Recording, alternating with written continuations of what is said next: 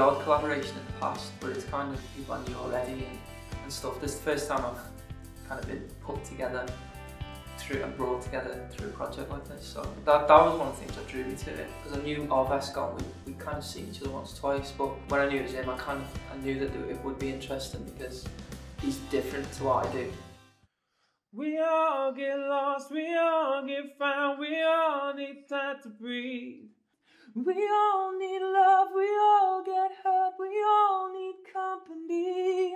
I know that you're frustrated, but anyone can see. I know it's complicated, babe, talk to me. I write kind of about things around me as much as I write about me. I think that's true of most artists. You have to use it as an outlet, you have to be honest, you just got to be truthful. You know, because what's the point? Otherwise, for me, I don't see the point in trying to present anything. To write it in the first place, you should be honest with yourself. Yeah. You know, and you shouldn't. The last thing I would ever want to do is sit in a room writing something on my own and kind of not get out exactly what I'm trying to say. That's the challenge of it. That's like the great journey that you go on as a songwriter. It's just how far in can you get to yourself. The more personal ones often get the strongest reactions. Gigs, it's just one of them things that some people can just latch onto it and they can just feel it in a room, and you can perform it in a more honest way.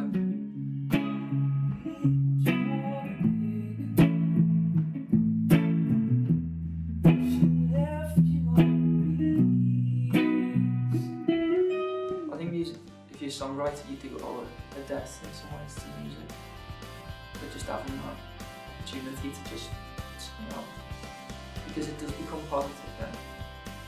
And you know, I get other people have different ways of doing it, obviously different.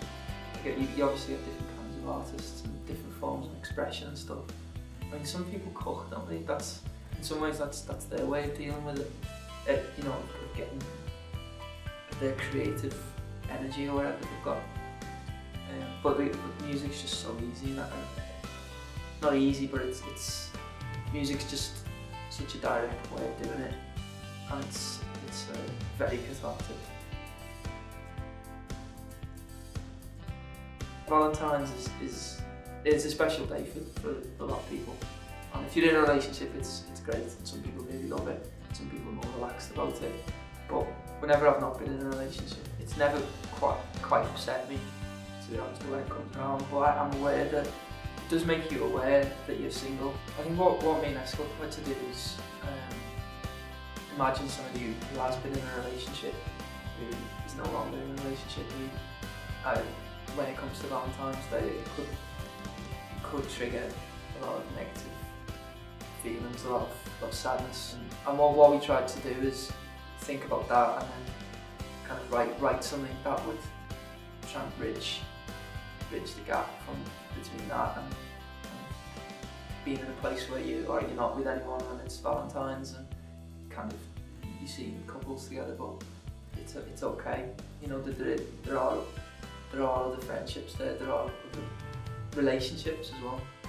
See, like, a friendship is, you know, equally as important as a romantic relationship, and I guess that's what we were going for, just a kind of friend saying to another person, you know, I'm here.